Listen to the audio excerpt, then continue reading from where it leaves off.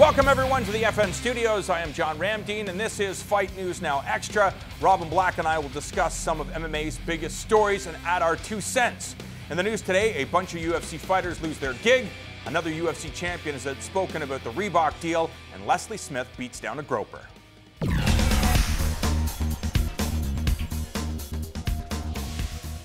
The Ultimate Fighting Championship has pared down their roster according to a number of sources.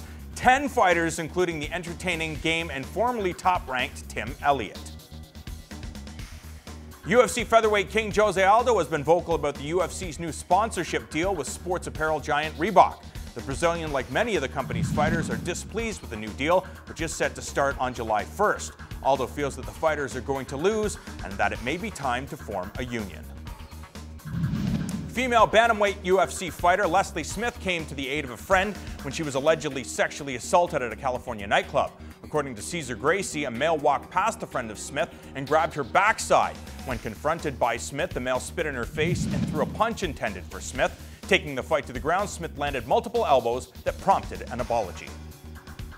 Coming up on Saturday, we are getting you set for UFC Fight Night in New Orleans. Tim Boetsch taking on the legendary Dan Henderson. Our preview show set to go down at 7 p.m. Eastern.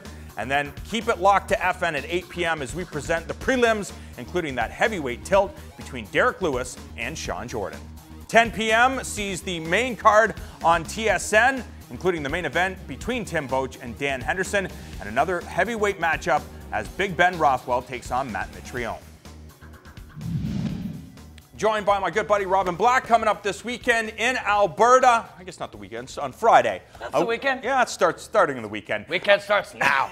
The World Series of Fighting goes down. Our buddy Chris Horodecki in the main event against a very dangerous Lance Palmer. TJ Dillashaw told me this guy is just a different level. He's one of those typical wrestlers in the mentality of just grind, get through everything, push everybody as hard as you can.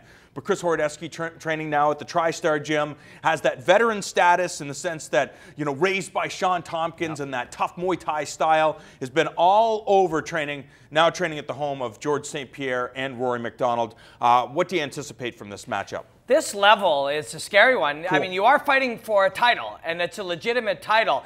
But, I mean, you're fighting top 10 guys in the world at this point. Both these guys are. And it's a tricky one. You know that Palmer in rounds 4 and rounds 5 is not going to fatigue. You know, he's just not. So you got to hurt him. You got to get in there. You got to make him pay for shooting. The first round, be mentally strong. I mean, although it's a different comparison because Cormier is the wrestler. When Cormier was facing Anthony Johnson, he talked about handling his power is a mindset. It's a mindset. Yes, Anthony Johnson knocks other guys out, but I, Daniel Cormier, believe that's a mindset. I can believe my way into not being knocked out. What happens? Overhand right drops, mindset right back to his feet. The mind is a very strong thing. Horodecki has to go in there mentally strong, thinking, so what he's an elite wrestler? I deal with elite wrestlers in the room at TriStar all the time. He's not going to get me down, and on the weird off chance he gets me down, I'm going to get back up. It's going to be a mindset. It's going to be a mindset by Horodecki for 25 hard minutes. Is this essentially an audition when you look at the landscape of mixed martial arts? We know about the World Series of Fighting.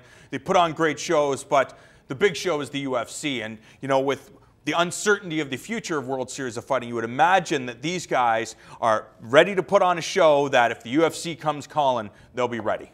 We saw the #1 contender, the unofficial #1 contender for the World Series of Fighting 135-pound bout last weekend at Global Warriors in Ontario. Josh Hill and Josh Reddinghouse fought. They both lost to the top guy, but they're 2 and 3, so one of them's going to probably get a rematch at some point. I asked Josh after, and he said, I want the rematch for the World Series of Fighting title. Wow. He wants that. That's what he wants to do. You want to be a champion. Marlon Moraes is a legit champion. This is a legit 145-pound belt. Yes, the long-term goal, you got to be with the Leviathan. You got to be with the UFC. Reebok deal or no Reebok deal, because that whole thing is going to all wash itself out in a year when everyone's looking cool in Reebok outfits. They've all forgotten about the money they've lost or found new ways to make it. It'll be a wash. It's still where you got to be. But right now, right this minute, these guys want to wear that World Series of Fighting belt. It's a real thing, especially for a young fighter. You look at a girl like Jessica Aguilar, though. She had the conversation with the World Series of Fighting. Obviously, the most money you can make to be a champion is in the UFC. Why would somebody decide to stay at the World Series of Fighting? Obviously, when you're talking about championship status here, they're getting quite the paycheck. Yeah, I think so. It's a tricky one because even Marlon Moraes right now, he's beating good guys. Both those Josh Hill and Reddinghouse are both getting into that top 25. Hard 25 minutes with those young guys. And they're going to give anybody problems on any. It doesn't matter where you're ranked. I'm sure there's guys that are ranked in the top 5 that might give these guys problems, but you look at the lower end of the division, they'll be very competitive with them for sure. Yeah, and so now you're Moraes, you have beaten these guys. You've beaten these top guys there.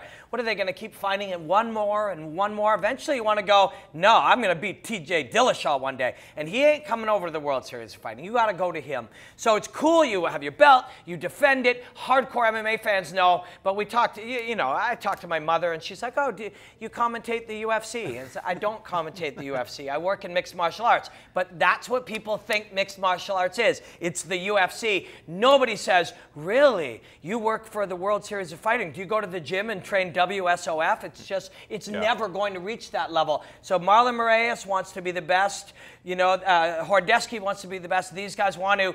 They can be very proud of that World Series of Fighting title, but one day they got to go further. I agree 100%. And a guy that I think is going to go very far, and we talked about it, Rama, one of the top prospects of mixed martial arts, taking on a tough guy in Blagoy Ivanov, the man that beat Fedor in Sambo competition. Going to be a great step up in competition, and I think we're going to get to see some real flow, some real action, and I wouldn't be surprised if it stole the show. I think so. This Rama guy would be easy to underestimate. He's from Alberta, Canada. People don't know a lot about him. He's very special, though. The way he performs is very special. His confidence, even later in the fight when heavyweights fatigue, you can't fatigue him mentally. Very, very good fighter, very special heavyweight.